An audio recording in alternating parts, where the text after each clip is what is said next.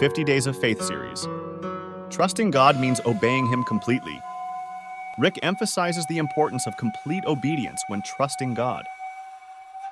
He starts by stating that partial obedience is still disobedience, emphasizing that you cannot selectively choose which of God's commands to follow. Two key truths are highlighted. 1. Immutable truth. God's standards of right and wrong are eternal. They don't change with time or culture. While societies evolve, the truth remains constant.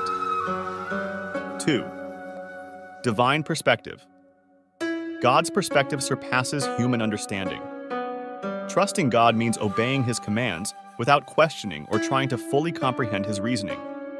Rick warns against doubting God's word, citing the age-old temptation to prioritize personal desires over divine commands, as seen in the story of Eve in Genesis. Faith involves trusting God in every detail and obeying Him completely, not just the parts we understand or feel comfortable with.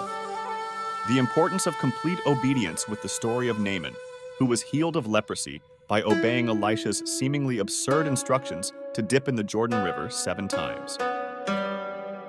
Naaman's trust and full obedience led to his miraculous healing. Imagine what God will do in your life when you fully obey Him with your whole heart.